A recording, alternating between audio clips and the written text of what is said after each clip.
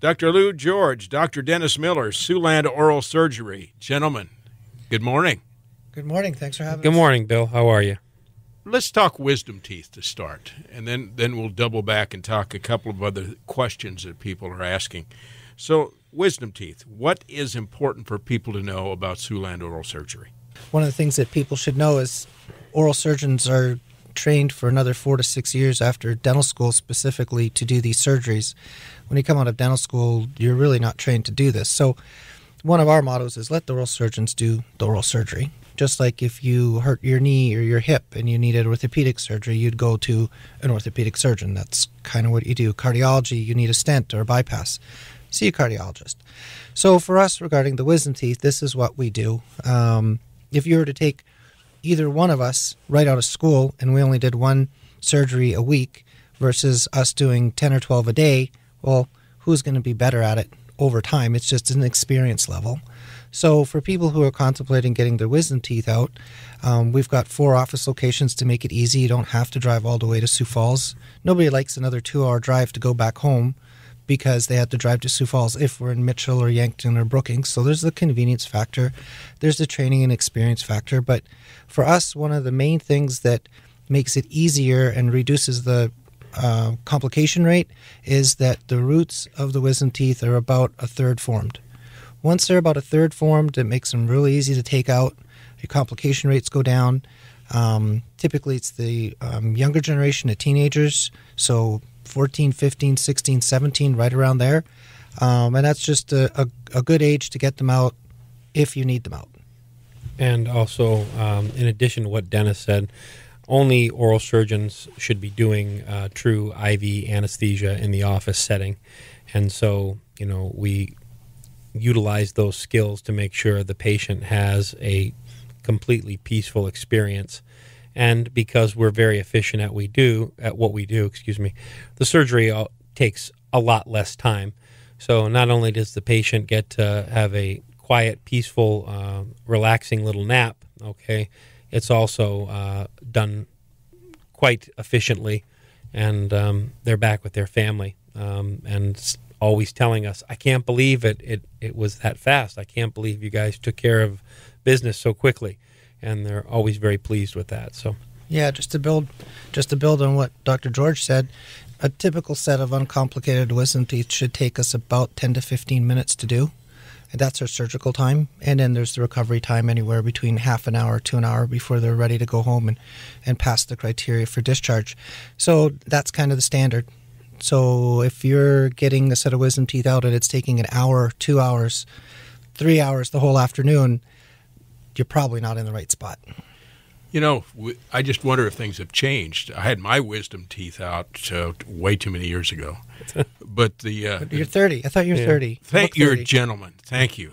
But they took all 4 out in one setting, and it was kind of like, did I need all 4 out at the same time, or would it have been wiser to maybe have done a couple at 2 different settings?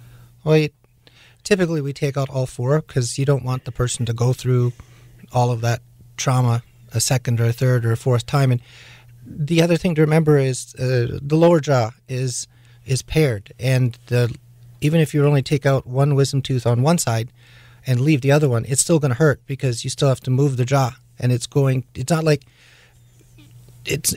like your leg. I need surgery on both my legs. I'll do one first because then I can baby it and I can kind of be more load bearing on the other one. And then I can flip-flop and do the other surgery on the other leg. It doesn't work that way in the oral cavity. So for the vast majority of people, we do all 4 at the same time. And we also know, especially with, say, older patients and folks with much more complicated wisdom teeth, when to not do surgery, meaning that if a tooth is asymptomatic and looks like it's not going to ever become a problem for the patient, but yet the host of complications associated with surgery are looming, we kind of know, when it's okay to say we're not going to operate on this area, we'll monitor it. I mean, that decision usually should come from us. The other thing that happens with you guys is you've got a few more years of experience. You have a few more teeth that you've pulled rather than somebody that they only do one surgery a week. Right, and that speaks to the experience level and being a specialist. So, of course, a specialist in any field is going to have more experience and more training than somebody who's not a specialist trying to do the same thing. And that applies for medicine and for dentistry. And one of the things is the advent of CT scanners. We're trained to read CT scans as part of our residency training, not because we bought one and the rep is teaching us how to do it on a weekend course. And why is that important? Well, for a lot of the wisdom teeth that we remove, there's a nerve that's relatively close by, and it's about a 1% chance you end up with a permanent numb lip or a tongue. But in some people, those chances are higher.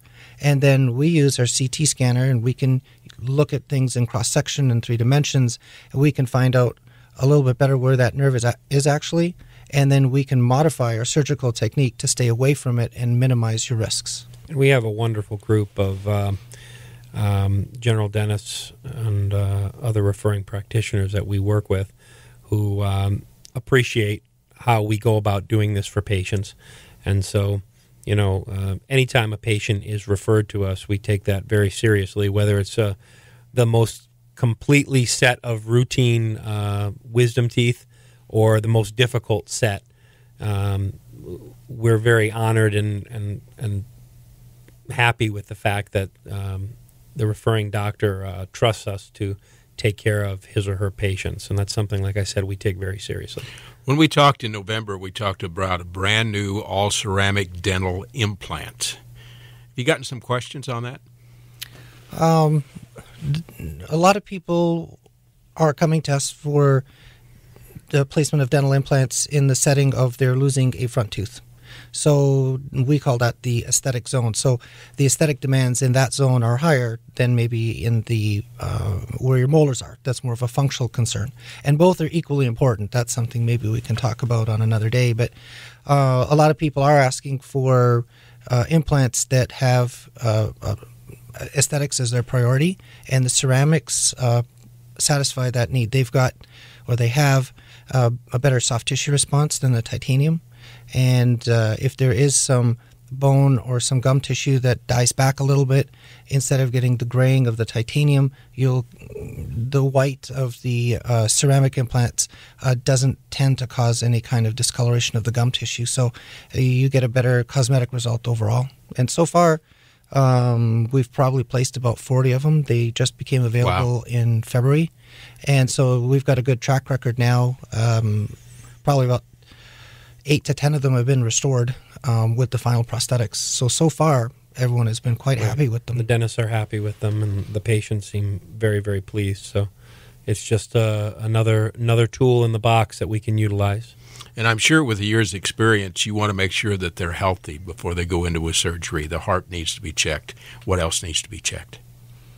Well, we do a medical screening of all of our patients, and if anything kind of pops up on their medical history, or a multitude of things pop up on their medical history, we will set them aside for a consultation first, and then we decide if we need to involve their primary care physician or other members of their health team.